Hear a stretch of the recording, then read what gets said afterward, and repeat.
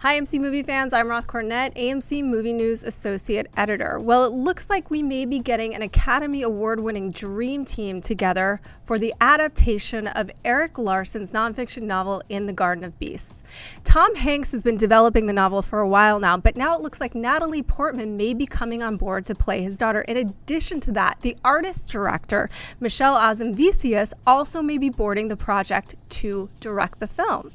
Now, the film looks at a father and daughter who go to Nazi Germany in the very early days of Hitler's regime, and they are enthralled by what they see there. What it really illustrates is why it took so long for the world to understand what a horrific threat that Hitler really was. I'm kind of excited about the idea of this project. I like this team. I like this group of talent. But let me know what you guys think. Leave your comments here below and make sure to subscribe to the AMC Theaters YouTube channel. If you enjoyed this video, please click the like button below, subscribe to our YouTube channel, follow us on Twitter, Facebook, and join us at amctheaters.com and watch one of our other AMC Movie News videos below.